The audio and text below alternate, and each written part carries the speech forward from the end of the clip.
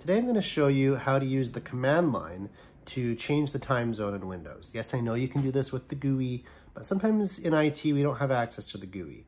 Maybe it's a server core machine, maybe you are doing this remotely. There's a lot of reasons why you might want to be changing the time zone using the command line. Here's how to do that in Windows.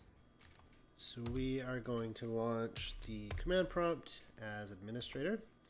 All right.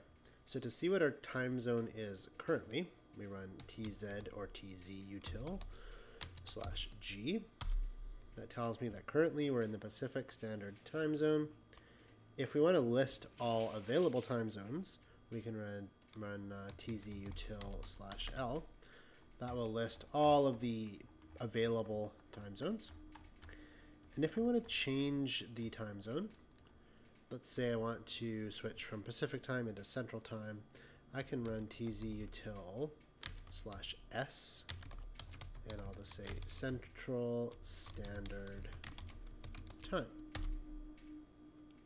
So now I've changed my computer from Pacific time into Central time. So previously it was 10:56, now it's 12:56. And if I go tzutil/g again, it shows Central Standard Time.